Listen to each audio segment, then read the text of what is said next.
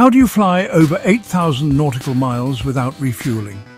The Airbus A350 does it with 156,000 litres of fuel, stored across a wing system that's more advanced than it looks.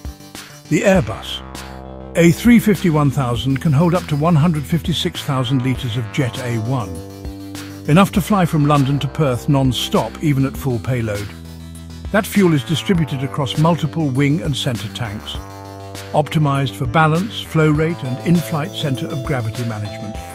The A350 uses a combination of inner wing tanks, outer wing tanks and a large centre tank beneath the fuselage. Its composite wings not only save weight, they're designed to flex under load. So the tanks expand slightly at cruise altitude, accommodating pressure and volume changes. Airbus combined composite materials with fuel-smart systems, including real-time monitoring of fuel temperature, centre of gravity and slosh dynamics. Every litre is managed electronically through the fuel quantity management system, keeping the aircraft balanced and efficient through all phases of flight. This fuel system isn't just about size, it's about endurance.